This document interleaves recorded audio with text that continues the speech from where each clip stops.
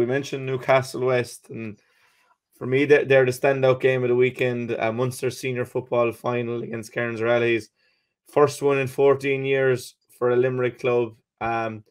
Newcastle went back-to-back in Limerick for the first time just a couple of months ago. Did it the hard way against Monaleen and against Adair at the last minute and then in extra time. But did it the hard way against Clonmel as well. But in truth, they were the better team over the course of 80 minutes in Semple Stadium. Really showed that towards the end, pulled away. They're playing a Kerry team, which has been the ultimate bogey for Limerick football in any measure. Like, Fussa were comprehensive winners over Castleman a few weeks ago. Kerry beat Limerick in the Munster final in May. You know, the Pierce will face Kerry opposition as well, and we'll get to that. But in terms of Newcastle, you know, you'd have to be confident in them and in their ability, not only down to the fact of how they beat Clonmel, but the fact they've gone back to back and they're just so laden with top quality players and winners. Yeah, of course, the Munster senior football final, and Fossa and Castlemahan will have absolutely no bearing on Saturday evening. Thank God, Jack. And you were at the press evening, the same as myself, the Newcastle West press evening earlier in the week, and like there was an air of relaxed confidence, I thought, about it, Jack. Yeah. You know, there is a certain level of confidence in the team. But look, Jack, why wouldn't it be? Why wouldn't they be confident? And I think that they're this year, right from the get-go, I think they have been the outstanding team in Limerick. Like last year when they won the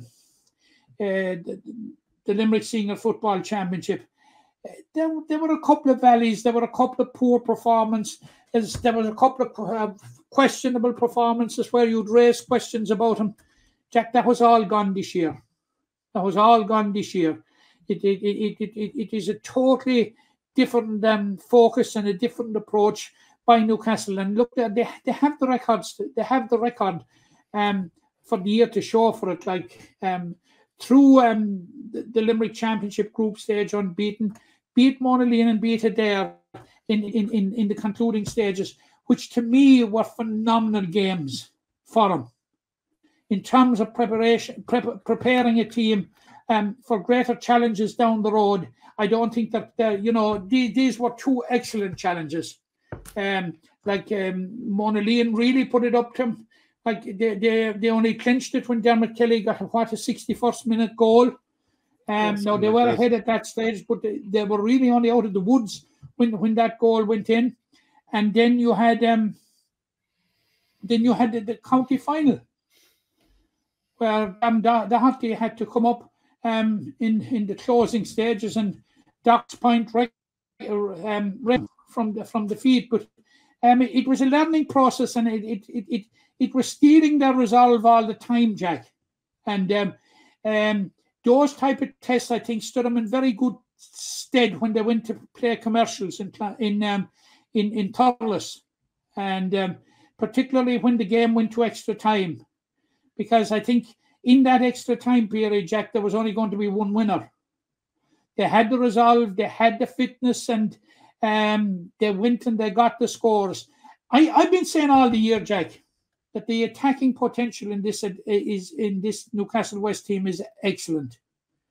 They when they attack a team, they can be very, very, very serious performers. Yeah, definitely. They have some really top class forwards in their ranks. I think the way they were able to leave Dermot on the bench for the majority of the campaign, and they're obviously without AJ, and Jamie Lee is abroad, and these players come through, the likes of Emma Rigter and Todd Donovan and Rowan O'Connor and Owen Hurley is stepping up to the plate, and Shane Stack as well. There's so many options, and and you have someone like Mike Mack then as well, who you can go route one with Mike, you can put him into midfield, you can do a lot of things with him. Keane Sheehan and Ian Corbett around the midfield. They're a really, really comprehensive team. There's no weakness in them. But at the end of the day, they are playing Kerry opposition. Kerins Rattleys have David Moore and Jack Savage is back. They've Moore, Barry John Keane, Tommy Walsh, Cormac Tommy Coffey. Walsh. You know, Kerry have been the bogey team for Limerick in all facets of football, and you know these things have to end eventually. And it seems like this weekend there's something about it that you feel Newcastle have a really good chance to end that barn run for Limerick. Yeah, that's the sense. That's the sense, and that I got on Monday evening as well, Jack. About you know, there's I don't know this year that there is a confidence in Newcastle West that is not misplaced. It's for a very, very good reason. But I suppose sometimes we mix up confidence and belief. But there's a new belief there, Jack, that they can do this. And like we've seen them, you know, if Newcastle West are in this game with 10 minutes to go, Jack, I would back them all the way. Because if you see, as I already outlined against Monaghan, really down to the wire, against Adair, had the game lost until Doc came up and kicked the point. You know, were forced to extra time in the semi-final. And you must remember, in both cases where they went to extra time, there was really only going to be one winner. Yeah, I think that was the most... It'll tell you about the resilience they have and the belief that they have, the level of preparation that they have endured, and the level of fitness, Jack. I think they think an awful lot of boxes. I think Jimmy Lee, Stephen Kelly, their coach, Liam Keane, Martin O'Sullivan, their management team, they've done an excellent job in the preparation of this team. This is as well a prepared team as will leave Limerick for a Munster final in a long, long time, Jack. Yeah, I definitely agree with that. I would have said Newcastle were the best team in Limerick for a good number of years now, and they had a bad day in them in the past, but I think they've kind of rectified all that. And as I said, there just seems to be something different about this weekend. Kerins Rallies weren't the Kerry County champions. They won the club championship, which you know is no mean feat, but they were knocked out in the Kerry County championship, which bodes well again for Newcastle. But they beat Aero Guinness with 14 men for the most of it, and that man they were without was David Moore. And so, you know, they were equally impressive in their semi-final. So it should make for an interesting game. Yeah, they were really put to the pin of their collar in the Kerry clubs final by Temple No. They only won it by 15 points to 14. Yeah. But then, like you have Temple No would be powered by the Spillane clan, of course, and of course that wonderful footballer who got an overdue All-Star this year, Tyg Morley.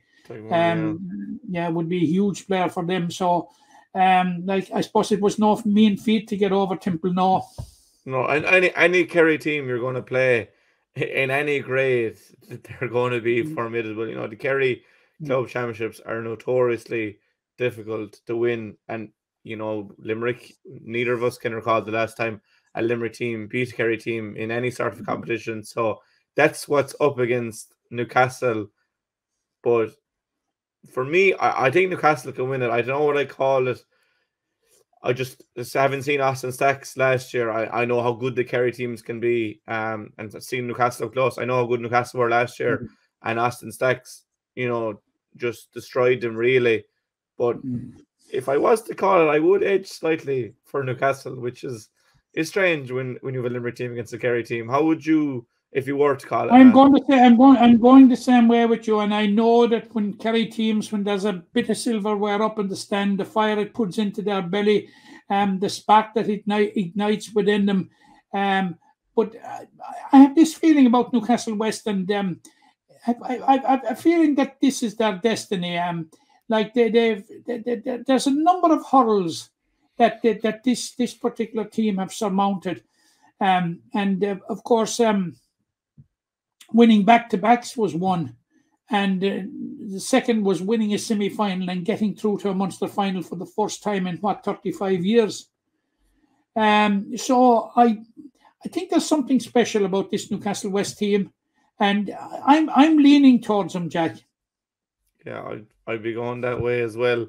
Obviously, neither team has won a Munster before, so someone's O has got to go, and hopefully it'll be Limerick, and it would go some bit towards making up for that Munster final loss in the Intercounty Championship back in May. But the best of luck to Newcastle, all the players and management. I'll sure to be a large Newcastle contingent in Páirc Kerin on Saturday night, under nights. It promised to be a very enjoyable occasion, and hopefully it'll be the Limerick team coming out on top.